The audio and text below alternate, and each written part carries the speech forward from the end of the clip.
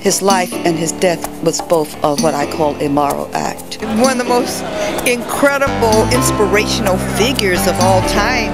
I can't think of anybody, especially any African American, who doesn't understand the contribution of the Reverend Dr. Martin Luther King Jr. I kind of said to myself, you know what, I want to be kind of like Dr. King. I think this is definitely a great place to have that memorial. It allows us to focus on Martin King and to always remember his powerful message and things. But more than that, to talk about the 4 tenets of Dr. King: justice, love, hope, and democracy. It's a reminder that no matter how much we prosper individually, we're no better than how we're doing collectively. Understanding who you are and who you want to be is finding your inner king. Hey folks, Roland Martin of CNN, TVOne, and the Tom Joyner Morning Show. My name is Sonia Sanchez. Hi, I'm Dr. Chuck Williams. Hi, I'm Dr. Marc Lamont Hill. Please support the KingME movement. We are living the dream. We're focusing on the dream.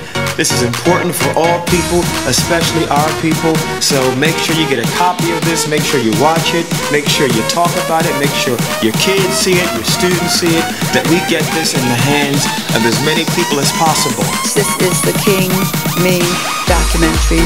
Please do find your inner king.